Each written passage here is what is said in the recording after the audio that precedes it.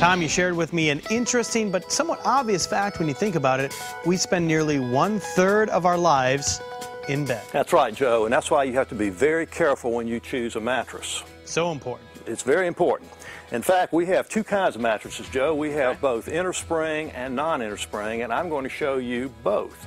In fact, here's one of the inner spring mattresses right here. Joe, why don't you come on over here and take a seat? Let me take these shoes off. I hope I don't stink up the joint too much for you, Tom. I do too, Joe. I'd hate to send you a bill. Yeah, apologize for the inconvenience. Now, I'll demonstrate the classic bed buying mistake. The worst thing you can do, Joe, is try to test out a bed by sitting on it, because you don't sit up when you sleep. Stretch out on this thing. Okay. How's it feel?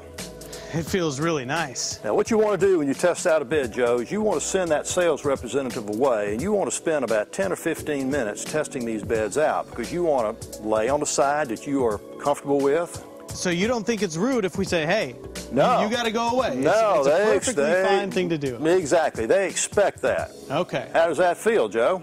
It feels really nice. Like you said, it's good to try all the different angles that you may use well. Well, this particular bed comes in both firm and plush, and as you can tell, Joe, it's a flat top bed. Flat top bed. All right. Now let me show you an alternative to that. Okay. You can tell when you see this one, Joe, it's got a plush pillow top. Lie down on that one. I see that. The pillow top right here.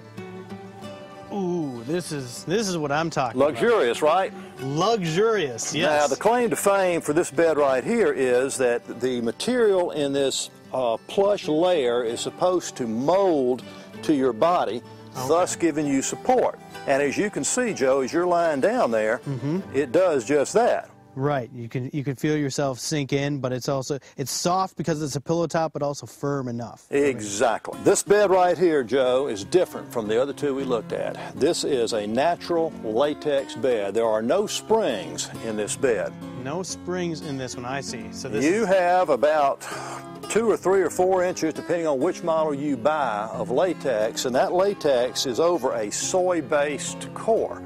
So this bed is green. In other words, it's good for the environment.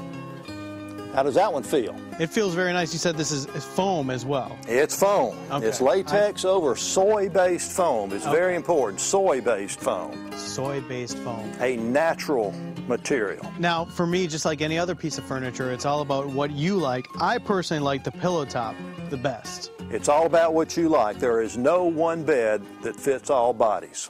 And the key to remember is you have to lay down, just like I'm doing right now, if you want to buy a bed properly. Tom, thank you so much for your tips. Any blankets or pajamas I can borrow? I will go get you the pajamas right now, Joe, and thank you for coming. All right.